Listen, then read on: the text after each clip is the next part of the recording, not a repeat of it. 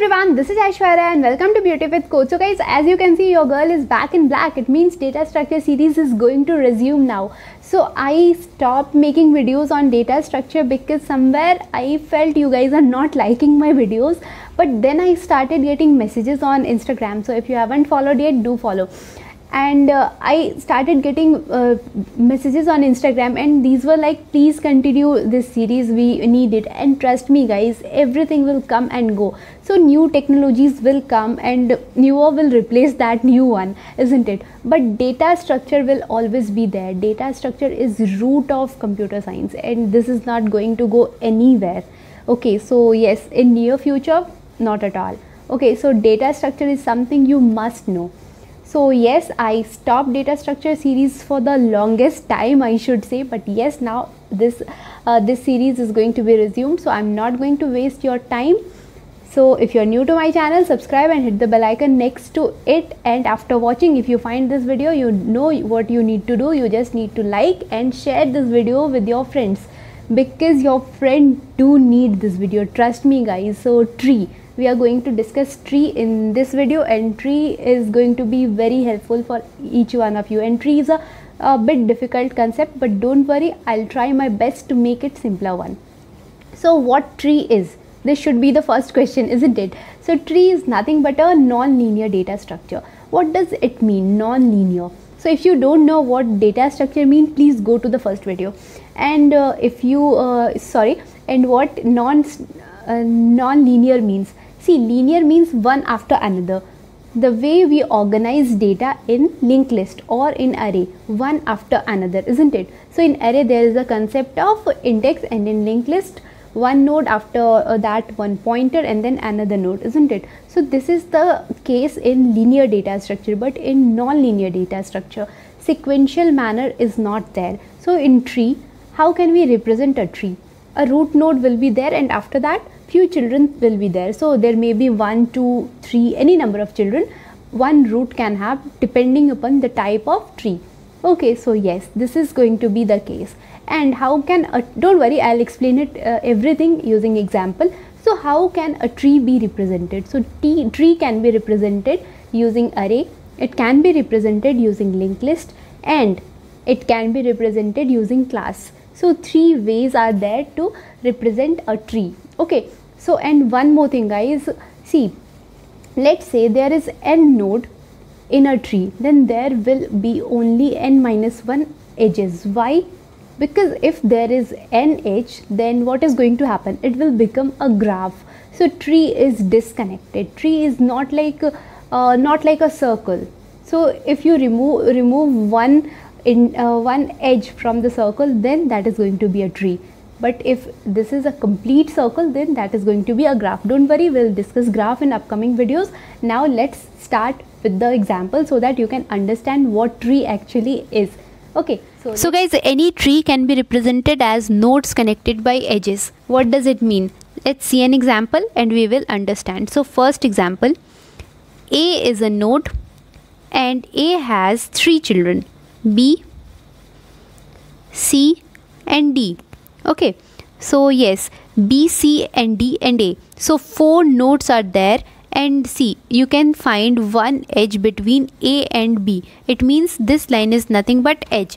So yes, tree can be represented as nodes connected by edges. So here A and B are connected by this edge, A and C are connected by this edge, and A and D are connected by this edge. Okay, I hope you understood. Second point, any node can have any number of children but only one parent. See, A has no parent, it means it's a root node. So yes, root nodes never have a parent. Okay, so yes, A is a root node, fine.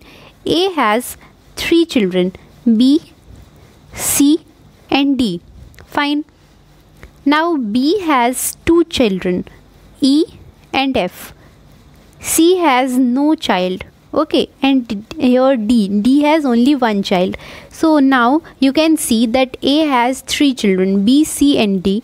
B has 2 children, E and F. D has 1 child, G, and C has no child or children. Okay, so yes, it doesn't have any child.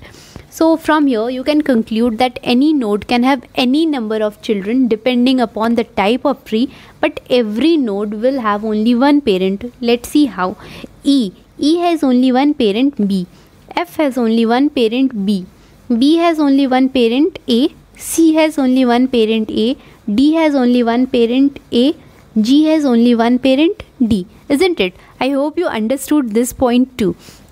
And what about E, F, C and G? These are leaf nodes. So what is leaf node? Leaf node is nothing but nodes having no children. Okay, so E has no child, F has no child, C has no child and G has no child. It means these are nothing but leaf nodes. And A has no parent. It means it is nothing but root node. Okay, fine. I hope you understood till here. So I hope you understood the basics of tree, isn't it? If no, then please do let me know in comment section. I'll try to explain it in a better way. And now we are going to see the tree traversal. So famous 3 tree traversals: in order traversal, post order traversal and then pre-order traversal. We are going to see all the 3 using one single example in the simplest way possible. So yes, in the simplest way possible. How? We will see the example and everything will be clear. Okay, so let's see the example and understand the tree traversal concept, because trust me guys, this is one of the most famous question asked in any interview, asked in GATE and your semester exams too. So let's get started with tree traversal example. So guys, this is nothing but our binary tree. Why? Because each node is having at most 2 children, isn't it? See, this is root node. So A is nothing but root node. Why? Because it doesn't have a parent. So this is the root node. Okay. And what about D, E, F and G? These are leaf nodes. Why? Because these do not have child or children. Okay. So what will we do? How can we find pre-order, in-order as well as post-order? Okay, of this tree, sorry. So yes, first step is to add dummy nodes to all the leaf nodes. So what are the leaf nodes? D, E, F and G. Leaf nodes are nothing but nodes having no child at all. So we are going to add 2 dummy nodes. Okay. So yes, why 2? Because we want it to remain binary tree. Okay. So we cannot add more than that. So yes, we added 2. Okay, now how can we get pre-order, in-order as well as post-order? Okay, so see, start traversing this tree from root. Okay, from root node we will start traversing the tree, and whenever you visit any node for the first time, print it in pre-order. Whenever you visit any node for the second time, print it in order, and for the third time then print it in post order. So this is going to be the sequence. So let's start traversing from A or the root node. So yes, we traversed A for the first time, isn't it? So just follow the flow. Okay, so yes, since A is traversed once, so it is going to be printed in pre-order. Okay, so because traversed once. Okay, now B. So we visited B for the first time, so B is going to be printed. Okay, now just follow the flow. So D. So D is visited once or for the first time, isn't it? So yes, D. Now D is visited for the second time, first time and now second time, isn't it? It means D is going to be printed in order. Okay, now see, D is visited for the third time. What does it mean? D is going to be printed in post order. Don't worry, at the end of the traversal we are going to have our pre-order, post order as well as in order. Okay, so now see, B is visited for the second time, so it means it is going to be printed in order. Now we visited E for the first time, isn't it? Because before that we haven't visited E yet. So for the first time, it means in pre-order. So yes, okay, it's in pre-order. Now we visited E for the second time. So for the second time, it means in order. Just follow the flow. See, we visited E for the third time. So third time means post order. Okay, now B. So first time, second time and third time we visited B for the third time. It means B is going to be printed in post order. So B is printed. Now start from B and C. We visited A for the second time, first time and now second time, isn't it? Second time means in order. So in order we printed A. Okay. After that we visited C for the first time, isn't it? Before this we haven't visited C yet. So since it's for the first time, it is going to be printed in pre-order. Now F for the first time. So F. For the second time. So F for the second time, it means F is going to be printed in order. F for the third time. Third time means post order. Now C. C is visited for the second time. First time and now second time, isn't it? Second time means nothing but in order. So yes, in order.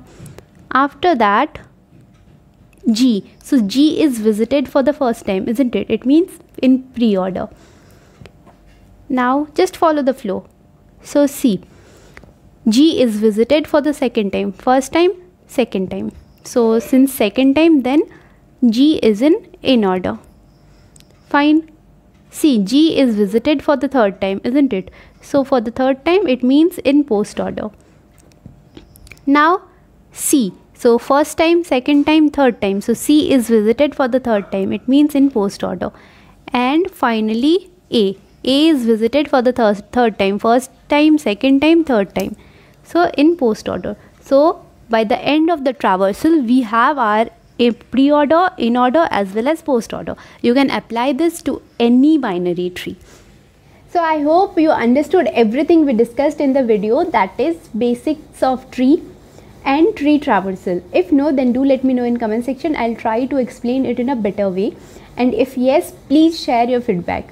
Actually, I need your feedback, no matter whether it's positive or negative, because I started data structure video after a long time and now I want to know your feedback. So yes, feedback is very important, guys. So no matter whatever you feel about this video, about this series, please do let me know in comment section. So with this note, I'm wrapping up this video. So stay healthy, stay fit, love you all. This is Aishwarya signing off. Bye bye.